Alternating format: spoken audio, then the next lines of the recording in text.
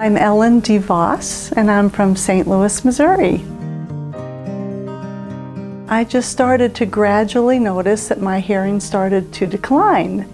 I had the best hearing aids possible, and I had all the gadgets, and I was not hearing. It just came to the point where nothing helped. Having a hearing loss did a terrible number on my self-esteem. It just started to take who I was away.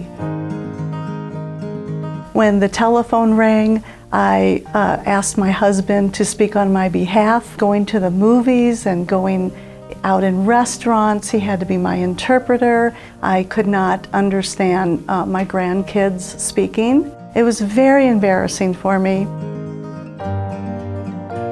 I had one of my 6-month appointments with Dr. Gantz. He said, now, the hybrid cochlear implant is cutting edge and it's designed to replace those high frequencies that you've lost. And it was at that moment that I realized I had to take that leap of faith and go for it.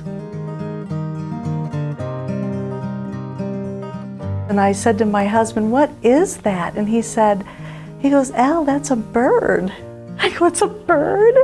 Are you kidding me? And I thought, oh my gosh, these are sounds I have not heard in years. And clear, crystal clear clarity, something totally different than what I heard out of my hearing aids. It was like having normal hearing. The quality of hearing, it catapults you into a whole different realm.